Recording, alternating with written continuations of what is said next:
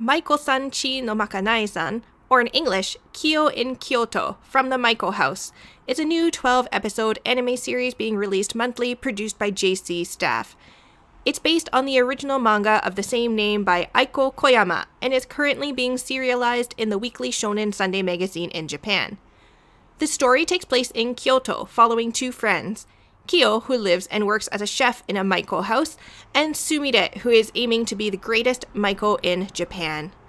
It's a cute, relaxing slice of life series that explores both the traditional world of geisha in Kyoto, as well as the joy and comforts of food.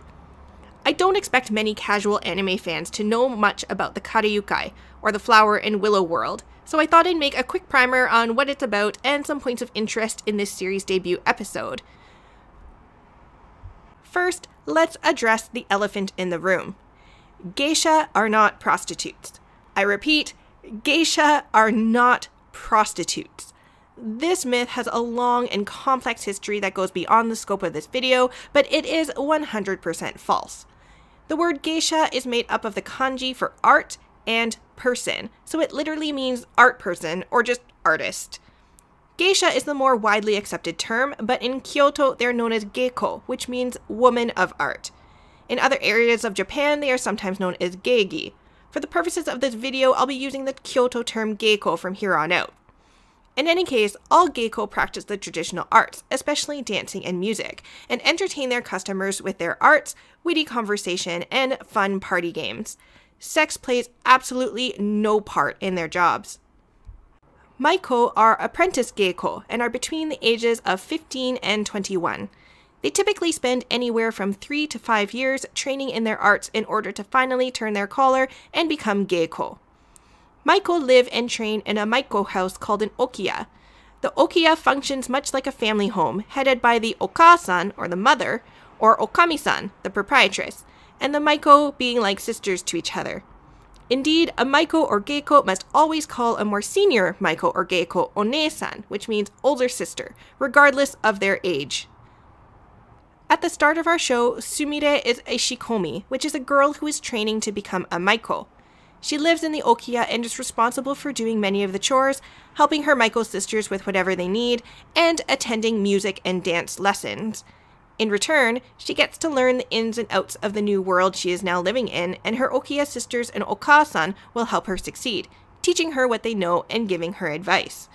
In real life, if you ever see a girl in plain clothes or basic kimono following a Maiko, she is highly likely to be a shikomi. In the world of geisha, seniority rules over everything. In one scene, Sumire asks for permission to be the first to leave after eating lunch. This is because, as a shikomi earning no income, she is literally at the bottom of the hierarchy. She must listen to everything her older sisters say without talking back or questioning them.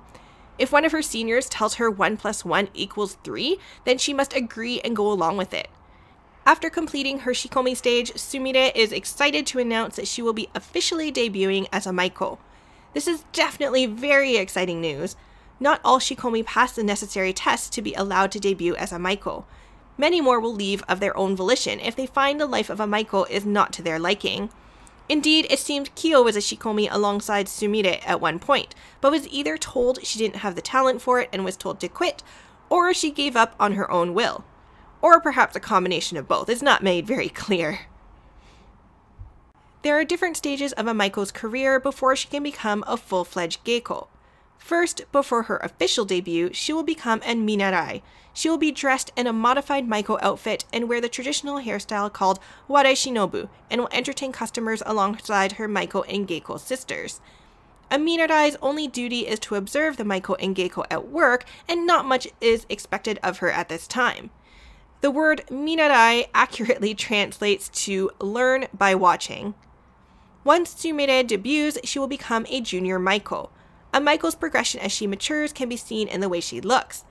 A junior Maiko wears an all-red collar with white embroidery, and wears the warai shinobu hairstyle, which is best identified by the red cloth threaded through the top and bottom of the hairbun. Her kimono will also be very flashy, with heavy designs all over. A first-tier Maiko will paint only her bottom lip and wear a dangling hair ornament that frames the left side of her face.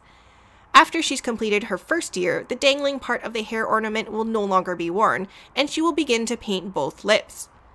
A Maiko will usually be promoted to a senior Maiko after around 3 years. A senior Maiko wears the ofuku hairstyle, signified by the hair bun with the cloth folded into a triangular shape at the bottom of the bun. Her collar becomes all white with white embroidery, except for a patch of red at the nape of the neck. The hair ornament on the left side of her face also becomes simpler. Instead of the multiple small blossoms of a junior Maiko, the ornament will usually only feature 1 or 3 larger blooms. Her kimono will also become simpler, featuring designs that mostly stick to the bottom half of her outfit. Geiko looked much different than Maiko, but perhaps that will be for another video.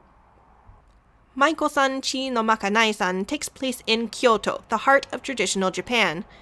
Kyoto has 5 official geisha districts: Gion-kobu, Pontocho, Kamishichiken, Miyagawa-cho, and Gion-higashi. It is heavily implied that Kyo and Sumire live in Gion-kobu, widely considered to be the most prestigious of the 5. First, the lanterns. The lanterns shown in their district are red with white circles connected by vertical white lines. This is similar to Gion-kobu's lanterns, which feature a single line of white circles. Fun fact, the circles and lines represent skewered dango, which is how the first geisha district, Kamishichiken, got its start. In any case, another hint is that the series implies Kyo and Sumire's district is right next to Yasaka Shrine, just as Gion-kobu is in real life. Third, their okiya has its name surrounded by nameplates, showing which geiko and maiko are associated with it. While Gion-kobu isn't the only district to do this, they are famous for this practice. The workers of the Kyoto Hanamachi speak a Japanese dialect known as Kyoto-ben, or just Kyoben for short, and is considered a sub-dialect of Kansai-ben. Kyoben is considered a softer way of speaking compared to standard Japanese, and if a shikomi arrives to Kyoto unable to speak it, she will be expected to learn it and speak it consistently before she officially debuts. I'm not fluent in Japanese, so I can't point out all the differences between standard Japanese and Kyoben, but there are a few words to look out for that are different. For example, okini is used instead of arigato, meaning thank you. Okini. Instead of sumimasen is sumimahen. Instead of hai, it's hei.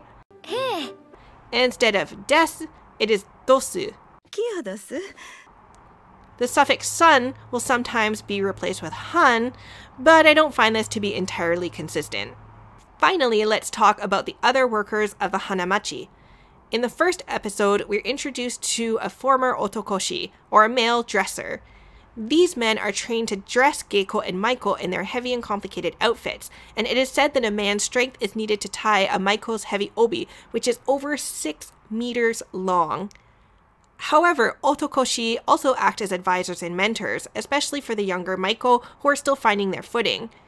In some districts, including Gion, it is common for otokoshi to act as escorts during a maiko or geiko's debut, as they visit the other okiya or tea house to do their greetings.